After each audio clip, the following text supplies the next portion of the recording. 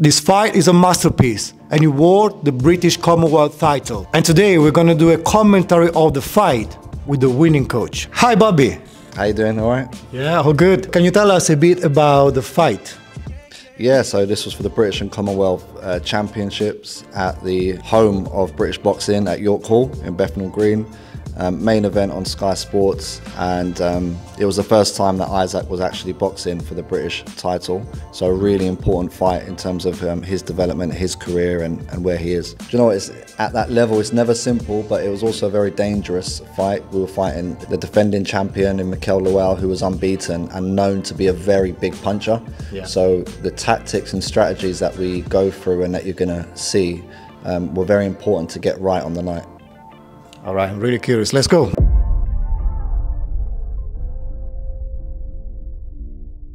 All right, you're ready to enter? Yeah. Mate, you look nervous. No, do you know what? You just zone in. This is the bit that everyone's got to zone in. It's all the hard weeks that you've been working towards in camp, you know, 8, 10, 12 weeks for this moment. So, you know, the ring walk's always interesting because you get a sort of last feel of where your fighter is, how they're feeling, you know, their energy. But you know, Isaac's always quite calm, and he always enjoys these moments, which is good. You have to embrace, you know, the energy, the crowd, and use it to your advantage. You know. Yeah, I can see. It looks like he's enjoying. He's focused. Yeah, you can see he's taking it in. He's enjoying the ring walk. Heavy South London crowd that night at York Hall, but it was good. You know, a lot of people turned out in support of the main event. 2 guys from London. You know, South versus, I think it was West, so it was good. And there's the opponent.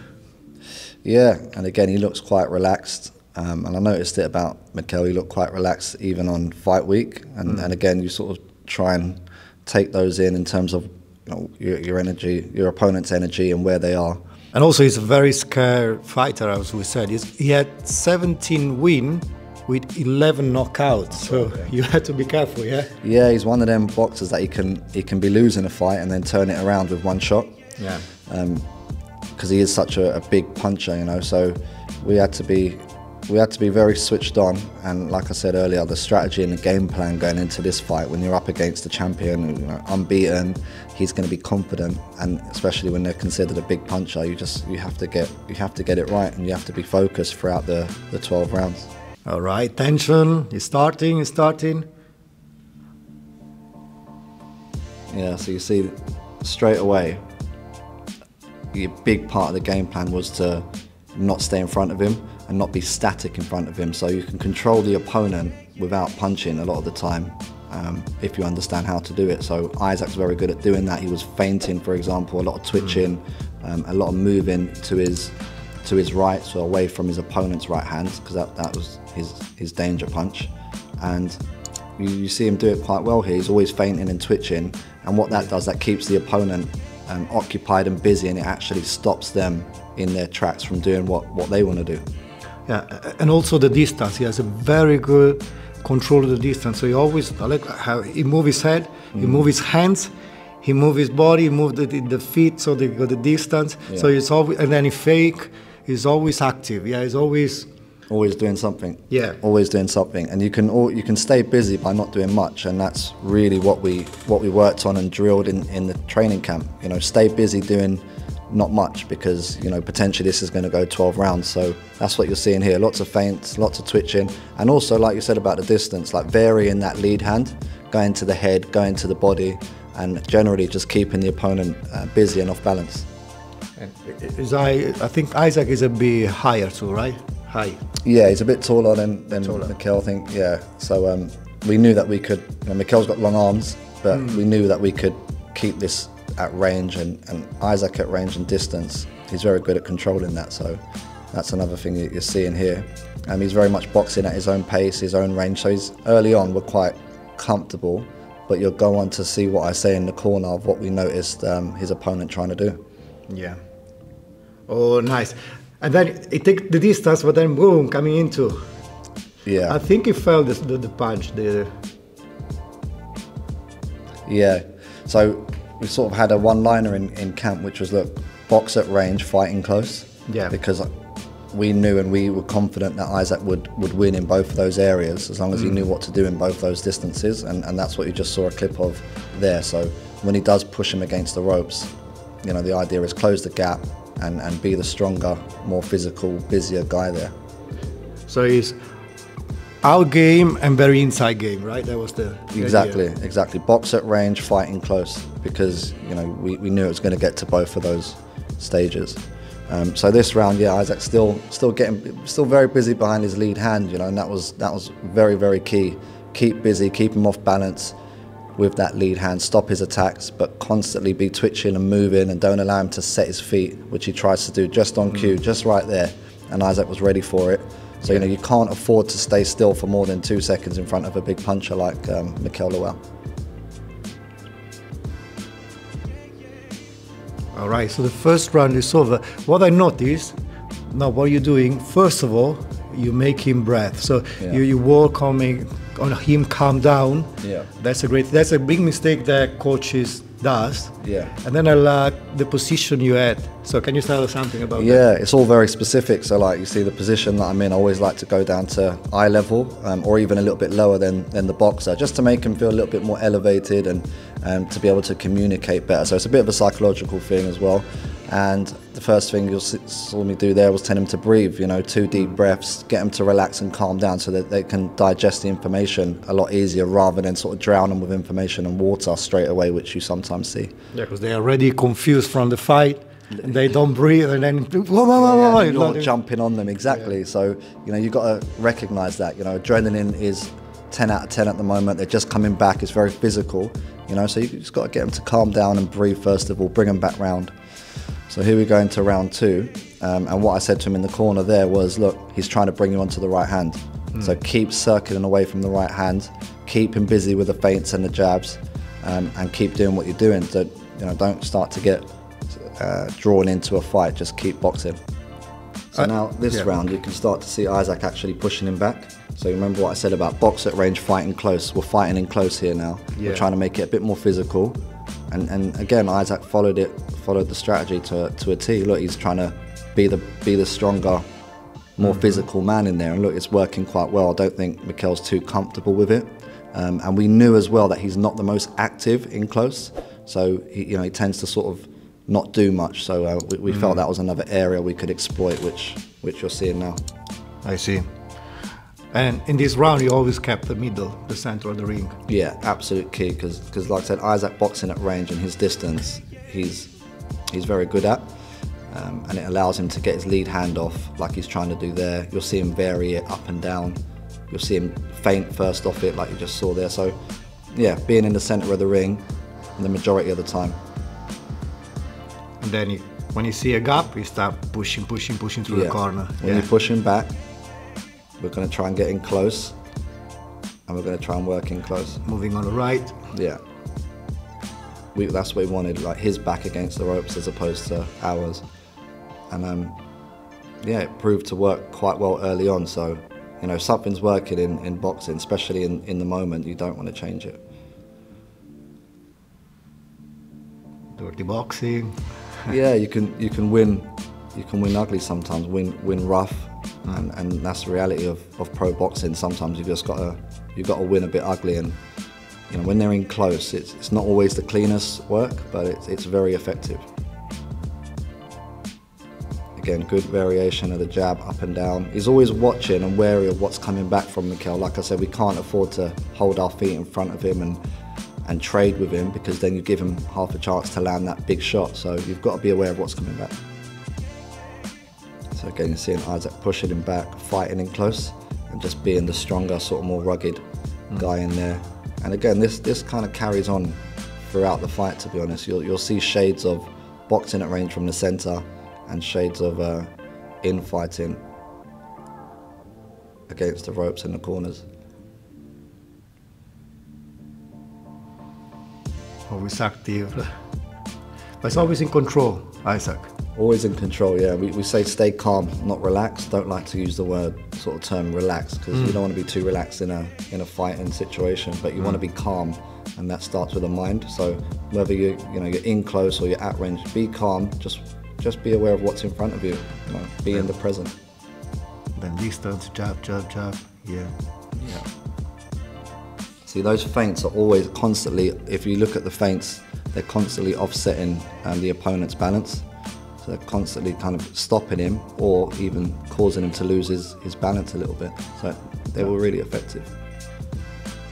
Also, I see it's dangerous with his overhands. When he throw, he try to but Isaac is always in range, being either in or out. Yeah.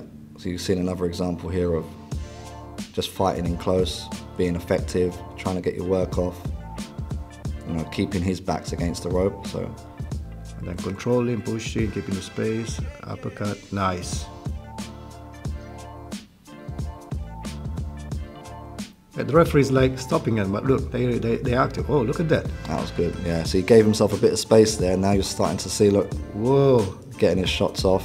And got to give credit to Mikel here as well, because he stood up to more shots than we thought he would. And he got hit quite high on the head, and he stood up well to those shots, Another thing is nice is how he changes the level, Isaac, punching up and down, side, left, and how he moves his head while he's punching. Something that we draw a lot is the head being offline. So like as you're punching, where's your head position? Going from online to offline position as you're punching. That's very important. So guys, if you're enjoying this content, subscribe to the channel. Oh, good reflexes here. So he hooked and then evaded. That was nice. Yeah, so you saw Mikel throwing that overhand right, which is one of his favourite shots. He's knocked people clean out with, and Isaac rides the shot, which he does quite well, so he takes a lot of power away from it. Yeah, and also the hook was nice. Counter hooking and then seeing that was exciting. Yeah. And it goes back to just being so switched on of what's coming back. Even when you do land, the guy's still going to be throwing even if you do land a shot. So yeah. And even here you can see Isaac edging to his right, taking little steps to the right. Little things like that are so key at this level, just to take away your opponent's attributes. Yeah. Pushing, pushing, pushing.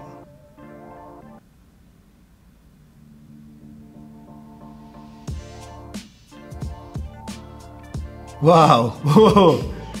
Whoa! Yeah. Nice. So just give yourself a little bit of space when you are in close. It makes a big difference. Allows you to let your shots go, which you saw there. Yeah, but that was wild.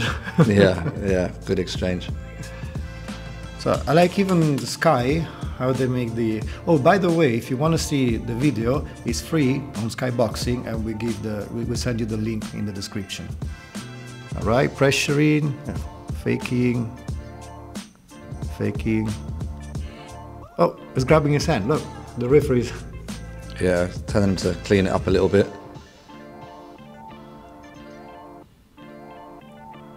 And grabbing, the referee stop him. Yeah, the referee's trying to keep it as clean as possible. And then look, he's not seeing on the other side. Blind spot, very good old pro trick there. Yep.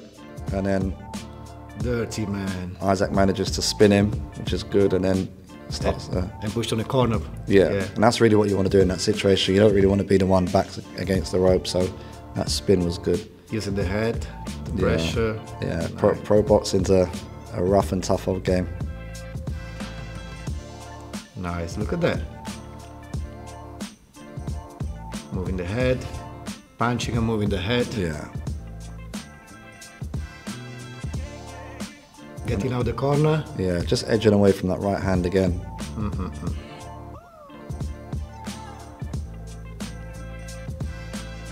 Pushing on the corner, pressuring, and boom, and let's go again. He goes quite square at times, Noel, so that's another thing that keeps him off balance, especially when he's backed up against the rope. So. And here we go again, distance.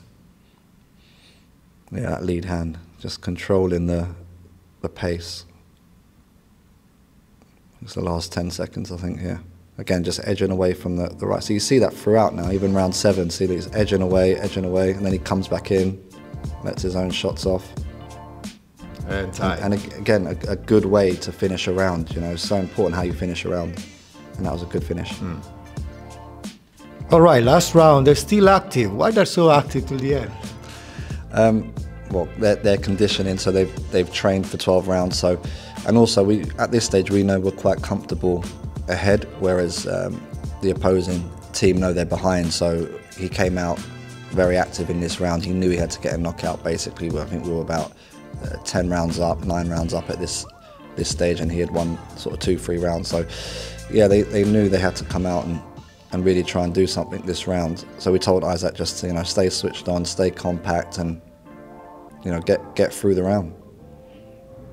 Yes, he's trying desperately, he's pushing, but Isaac is keeping the distance, faking again, moving around. Yeah, he's trying to move his feet, use the ring, and try and sort of... But not just escaping, because he could escape and just let him down, but... Yeah, he's still trying to be active behind it, which is good. You don't want to run for the whole round. That gives the opponent the momentum, otherwise. So. And time! He's celebrating already. Right. Yeah, I remember that. What's happening? You want to punch him? Yeah. I think he heard the last 10 seconds and he got excited. But yeah, obviously the celebrations come in because we felt very confident, that he had done it.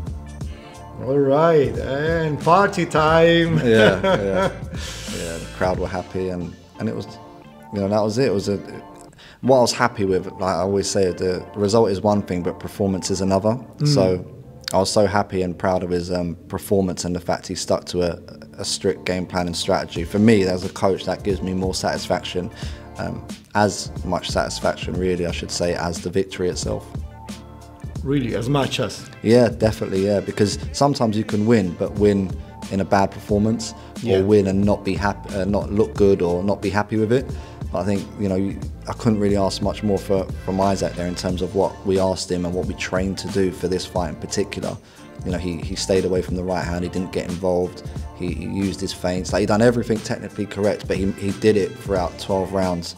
So he showed a lot of discipline, and I think, pushing on, that discipline is so important at this level. And he was technical, discipline, but dominant at the same time. Yeah. Always dominant. So. Yeah, exactly. He used his attributes against his opponent, and and it worked. Boxed at range, fought in close, and moved in between. So it was really good. Well, congratulations again. Appreciate it, brother. Thank you very much.